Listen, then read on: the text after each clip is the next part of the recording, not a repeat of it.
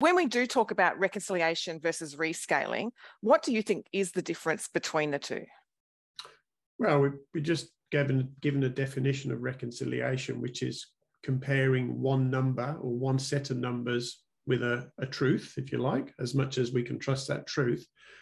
Rescaling is when that truth is actually used to amend or adjust the predictions. So in other words, if we have an actual tons and grade and metal, we do all the adjustments for stockpiles and whatever.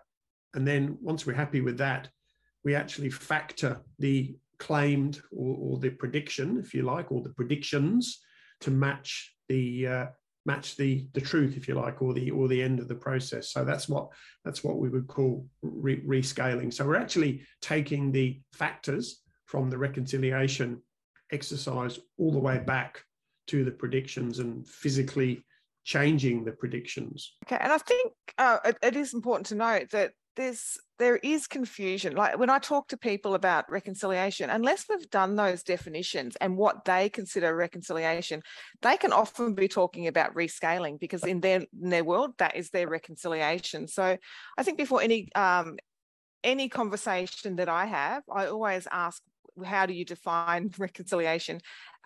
Just to make sure that we're on the same page, because we don't want to be talking about that, somebody talking about rescaling the whole time we're talking about reconciliation. So, because they are quite different. So why, Rayleen, why do you think that there's a motivation for mines to do rescaling rather than reconciliation? What do you think what's driving them in that direction? I think it's the low confidence that they're having in the grade being delivered to the plant, which is usually triggered by that poor mine to mill reconciliation, that metal reconciliation. Now that can be a combination of stockpile management, maybe it's the material movement tracking, so actually tracking that source ID to stockpile, and then maybe it's to another stockpile. It could be the uncertainty of the grade in the model. So maybe there's not enough sampling in that interpretation. Loads of different reasons, but they're the three big ones that I see: the stockpile management, material movement tracking, and the uncertainty of the grade in the model. I think what's important to note though is, we can accommodate the whole rescaling and doing those factors against those raw movements, but I don't think at any stage you should be overriding the raw numbers. The raw numbers are your best estimate at the time, and if you have low confidence in those, then you should be going and trying to improve the way that you're getting that measure rather than just overriding it. There is value in doing that back calculation, that rescaling, just to see how out your measurements were, those raw measurements were.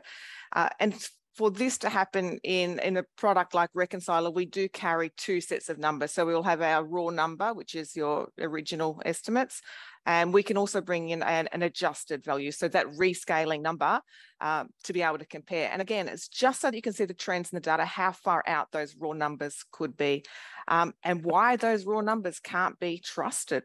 That's ultimately your reconciliation, is that original number versus your measure, your actual, sorry.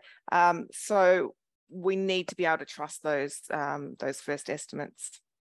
Yes, no, I absolutely agree with your sentiments. I mean, I think if you are going to do it, that's fine, but I think we need to quite clearly keep the two sets of numbers away from each other and make it quite clear when we're doing the rescaling and when we're doing a reconciliation. So yes, I fully agree.